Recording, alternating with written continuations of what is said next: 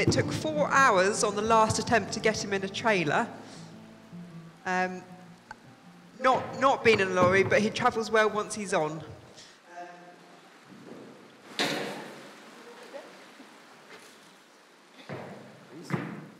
We're going to just look at this horse going through a narrow place for a little bit and see what he says about narrow places. The owner, if the owner could take the mic of this horse. When I spoke with the owner, she said that the dually halter just didn't work. They used it some time ago, and it just simply didn't work because the horse cannot take pressure on his head. Wow, is that true? Of course it's true. Now, it's only fair that this horse wants to know it's safe to come through there. And you can see that he's testing is his foot going to get chopped off? A little more sand on his butt or something, Joe? A little more from behind. Atta girl. So, little Benny that you saw on my signing stand, he taught me that if you just keep touching with this, and then that you release each time he takes a step forward. You release, that he will learn how to come up off of it. I want you to realize that your word to me about he doesn't like pressure on his head, so that didn't work, is upside down. Of course he doesn't like pressure on his head, and that's why it works. But your hands have to know how to put pressure on and take pressure off. On, and off. One little step forward, and the pressure comes off. Pressure back on, pressure off. Okay, Joe.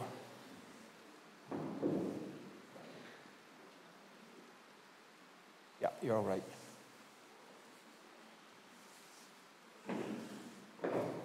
Now, every time, what's his name? Bess? Bob.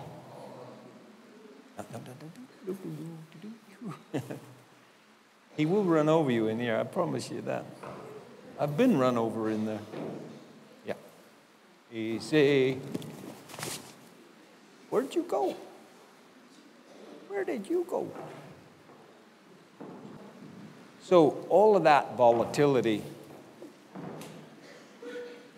has to come down before you start to say, now you're going to go on that blinking big vehicle there made of metal and dark inside.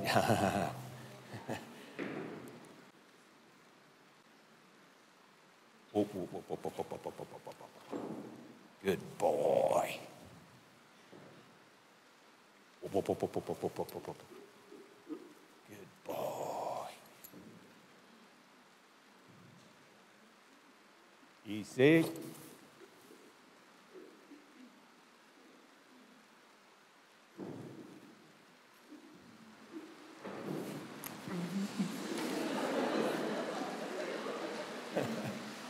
Okay. Joe, just hold him here for a second. Yeah.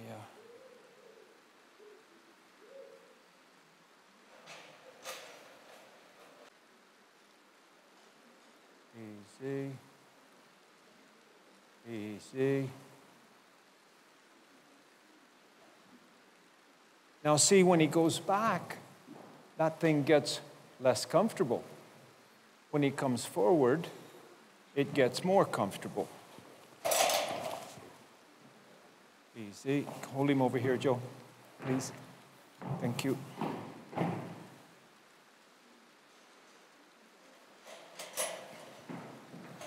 Okay, Joe. Just lead him up there.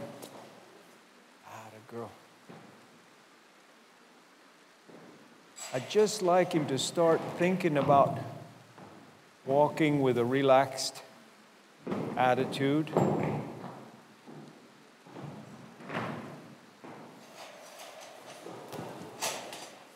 That's into pressure. That's thigmotaxis.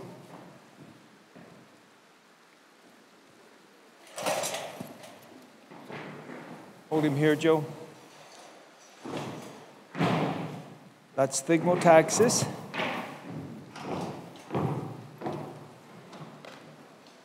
Okay.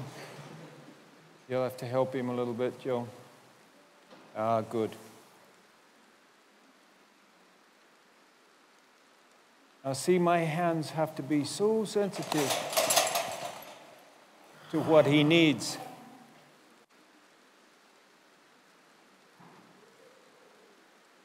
You can't go anywhere when you're in that blinking hallway. A little bit of sand on his heels. That boy. One step at a time. Huh?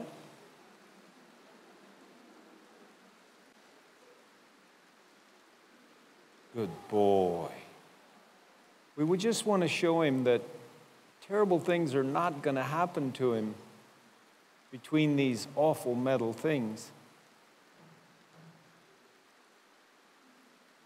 Very good. You see that just touching him, and then releasing, gets that little bit of forward thought in his head. There it is. And then touch and release. Touch and release.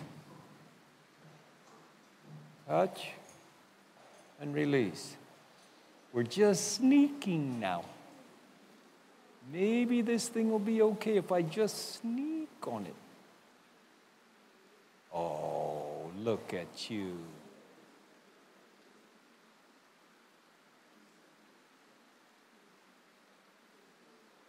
Look at you.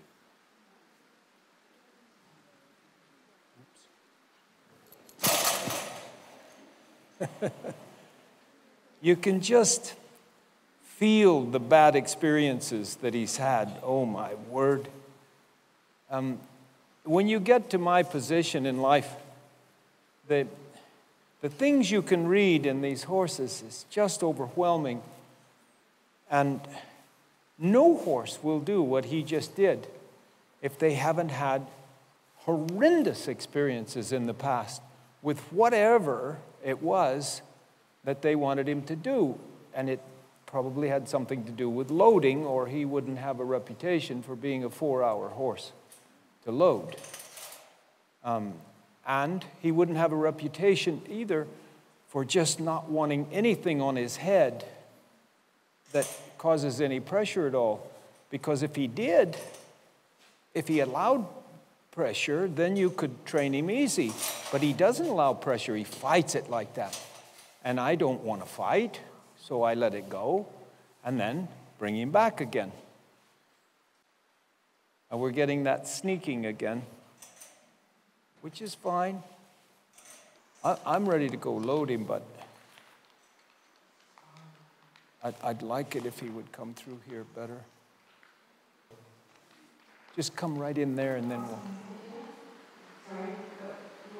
No? I want you to walk in where Joe is there and then just walk that little half moon there.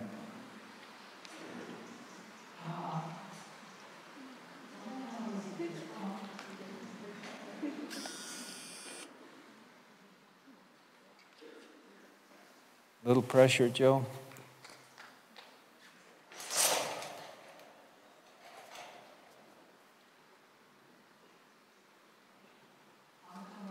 No, right there.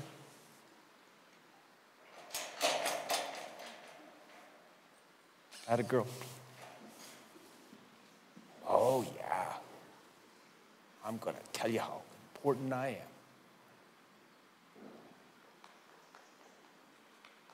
All right.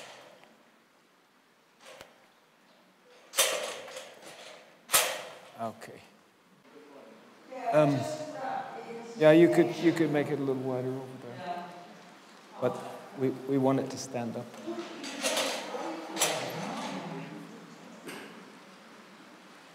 Yeah, you're okay. No.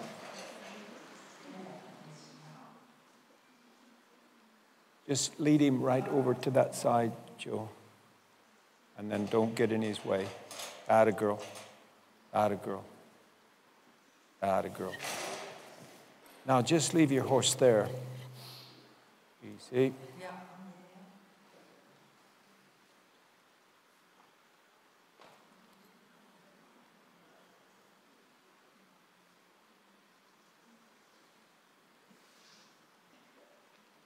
Now, if you roll back then and do this kind of incremental uplift with another horse there, then you just start to close this thing down as you get a quieting down.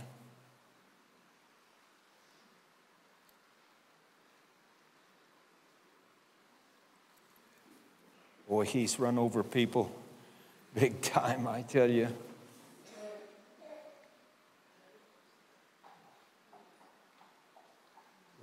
Wait a minute.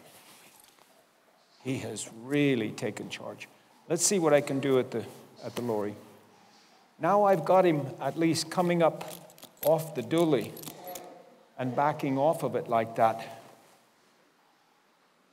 I've got 4 minutes to load him now.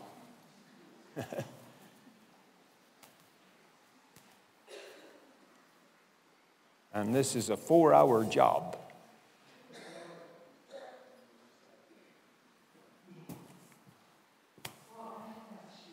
So I'm just going to come up here and let him have a look. And we'll just let him put some front feet up on it if he wants. Shall we get that, please? If he puts some front feet up on it like that, I'm going to back him off. And then he's going to say, but I'll put my front feet up there. Go ahead. I'll put my front feet up there, but I'm not going to put my hind feet up there. That's what he's telling me right now. And I say, I don't care. But I don't want you to put your front feet up there. What? Nobody's ever told me that. You can't tell me not to put my front feet up there. Put my front feet up there if I want to. Why do you back me off? Nobody's ever done that before.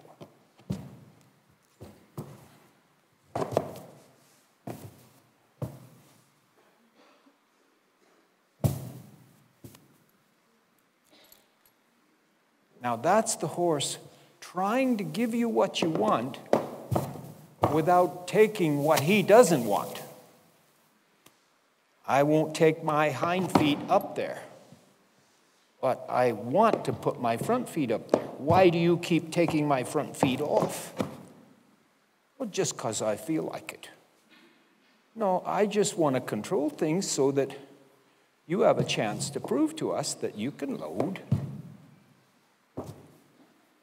There's no problem with you loading it here. I'm just going to walk up here, see what you say. And those panels are going to help me. But watch, you see, he's going to stretch way out now. Yes, you can have my front feet, all you want. But I just don't give you my hind feet. Don't even think about it. Because I'm not going to do it. I can stretch a mile, but I'm not going to give you my hind feet. No way, Jose. Okay. You see that little touch? He can't overcome it. He has to say, I want to come forward. I want to come forward, because then he gives me the free line, and it doesn't, oh, I'm going to try it. I'm going to try it. I'm going to try it. Oh. Easy, easy, easy, easy, easy. Now, that was exactly 4 minutes. Exactly 4 minutes. Look at you. Now, what we're going to do is let him work on this on his own. I thought we were going to have to close those down and all sorts of things, particularly with the volatility that this horse has. But right now, without anybody forcing him to do anything, he's really learning that while he was afraid of all of these things that happen at this bloody truck, this time, nothing is happening like it generally does, where I have to fight all these things. I can be very dangerous. If you want me to be, I can be very dangerous.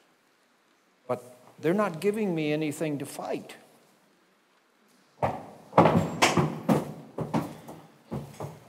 So I just keep going in that lorry. Actually, for the first time in my life, I see that the lorry really doesn't mean me any harm.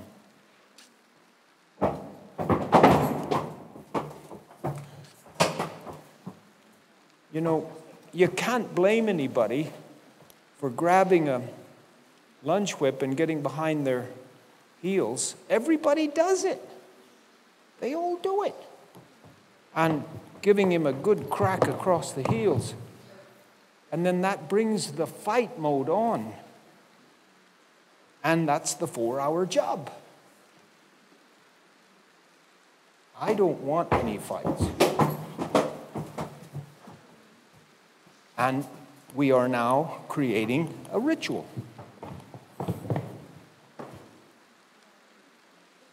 And it might turn into a habit where he just loads himself.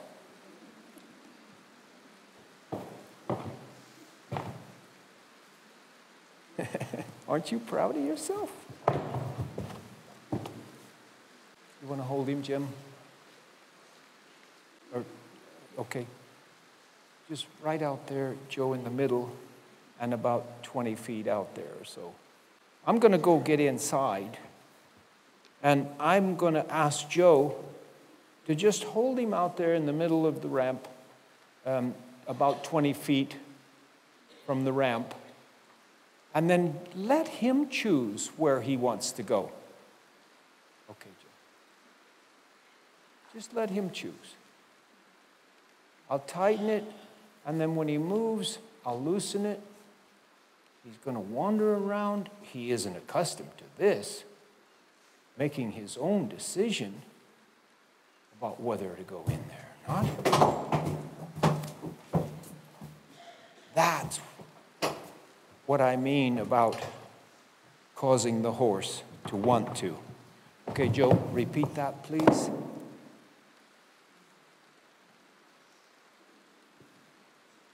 And we're going to do about 3 of these, I think, before she clucks to him, because I would like for him to show you that he would even like to trot into the truck.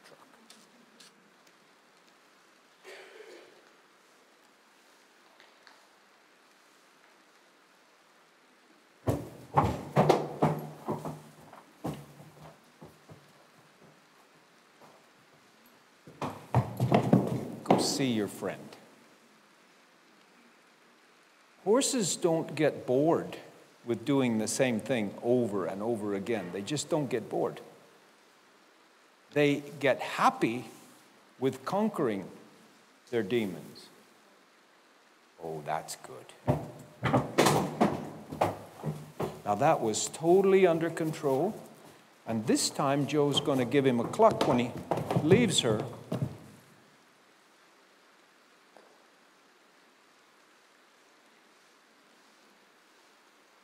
And we just may see him trot in, and then we'll have our owner load him.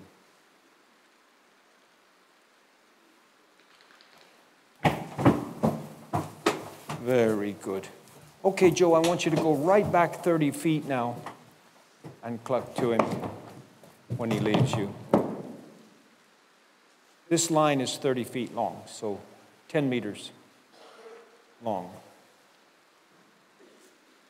So let's see where he wants to go.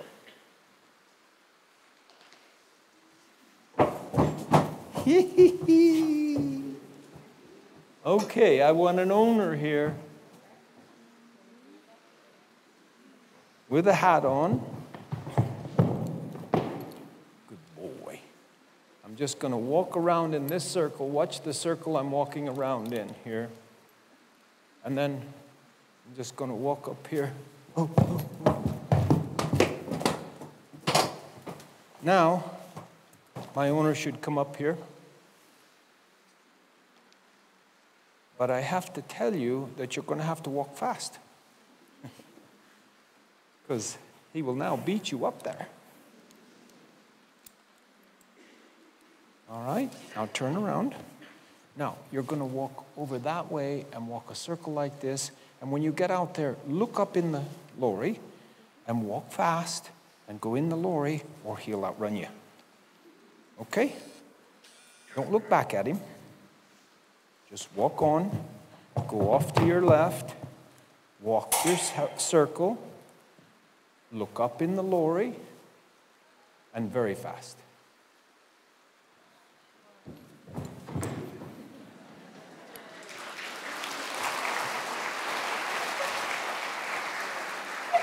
Okay, they can go home. Can you help her? You got her? Okay. Thank you so much. I get a hug each time. Thank you. Good job, Kelly. Thank you, Joe, for your help there. That was really good. Thank you, Jim, for your help there. And thank the audience very much.